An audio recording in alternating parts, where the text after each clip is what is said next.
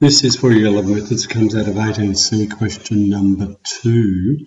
The curve of the equation y equals ax squared plus bx plus c, there's three unknowns. Passes through the point 0, negative 1, and has a stationary point at 2, negative 9. Find A, find B, find C. There are three unknowns. I need three pieces of information,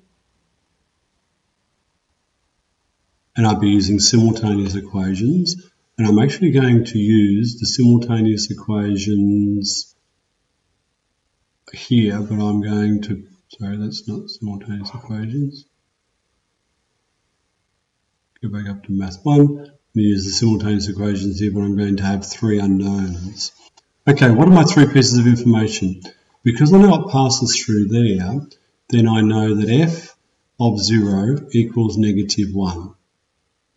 And since it goes through there, I know that f of 2 equals negative 9.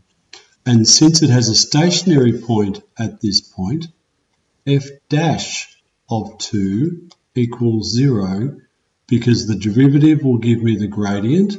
And if it's a stationary point at this point, when x equals 2, the gradient equals 0.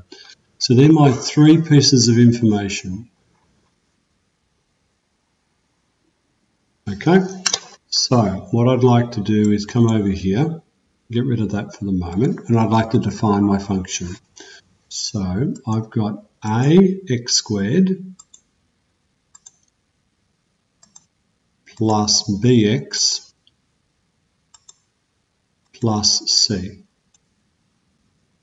Execute to make sure that a, b and c are all okay, and I'm going to go interactive and I'm going to define. And I know my first piece of information is f of 0 equals negative 1.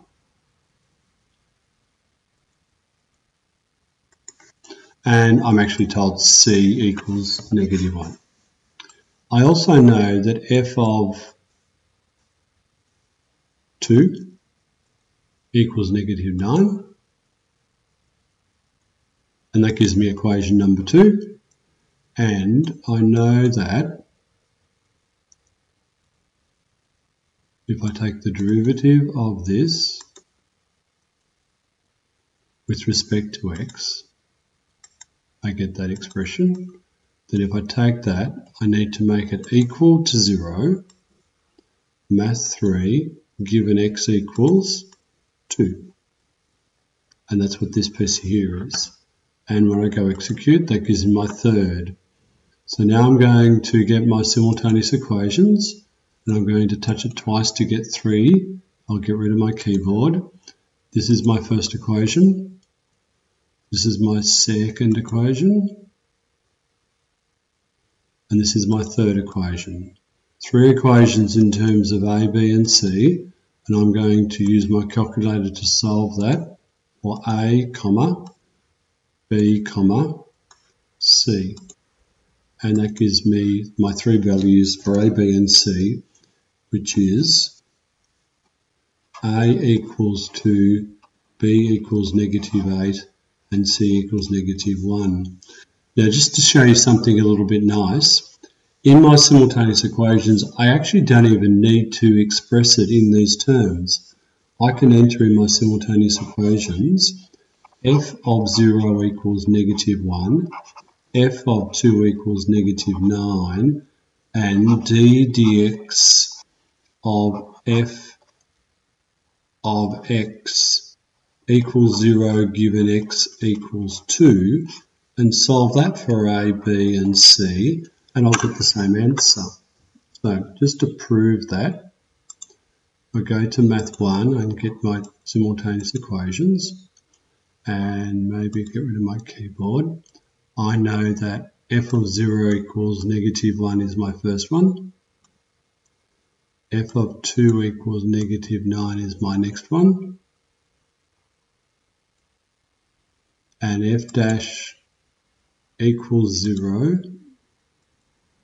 given x equals 2. And if I take all of that, copy, paste, and solve it for A, B, and C,